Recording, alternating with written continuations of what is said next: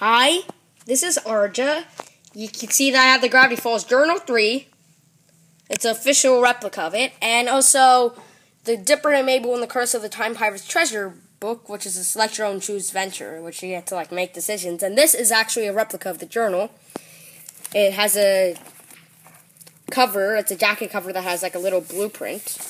And when you take that off, it just doesn't have the Gravity Falls logo on it.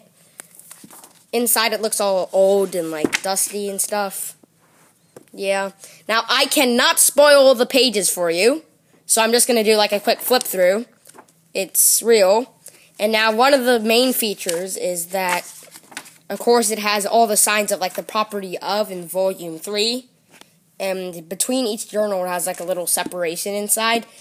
And yes, it does include Dipper's real name, which I'm not going to spoil for you either. And what was inside of the portal, which I will also not spoil for you either. You're going to have to either go out and get it at Barnes & Noble or Books A Million, where you can get it early at those two places. Or you're just going to have to wait until July 26th and get it at, Amazon.com or something. But for Barnes & Noble, that's where I know they have it early. And on the back, they have a lot of symbols, just like in the show, and it has a different texture for each thing.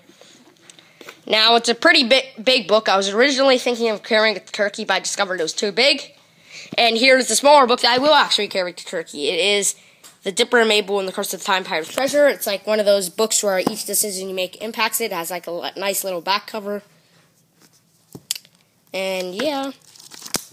So depending on the decisions that you make, you get to choose what to do, depending on which page to go to.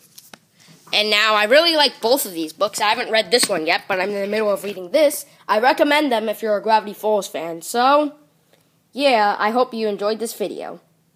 Bye!